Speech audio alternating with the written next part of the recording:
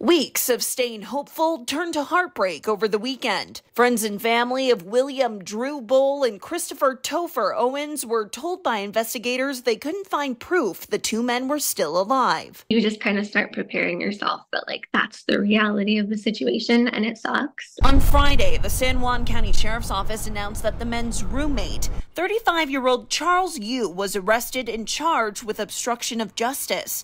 Police documents reveal interviews and, quote, concerning interactions with Yu led them to make this a homicide investigation. Why would somebody want to do something bad to him? Why would somebody want to hurt him because he was so kind and so I don't know, just a genuine person. That's Jaylene Rodriguez, a childhood friend of Owens. She said he moved from their hometown in Colorado to Utah to start a new life. There were some things that happened where he just kind of got dealt bad cards sometimes.